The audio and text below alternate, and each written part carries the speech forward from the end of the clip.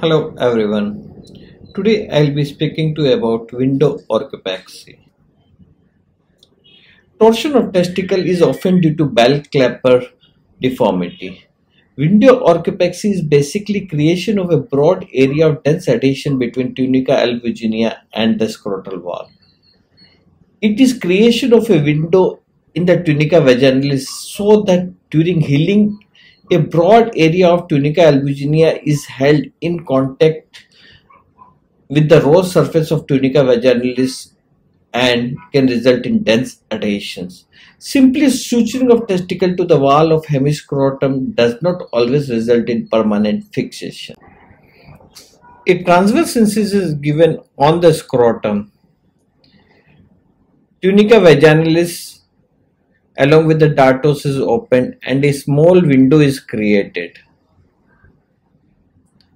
Once adequate window is created, tunica albuginea along with the dartos and the vaginalis is fixed.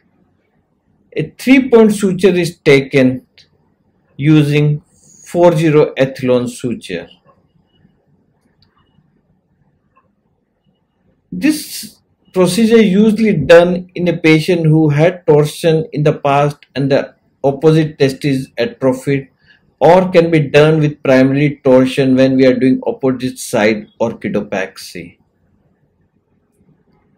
We can see once we have taken a 3-point fixation, the testis gets fixed nicely there and there is a good window which later forms a good adhesion and prevents the future torsion.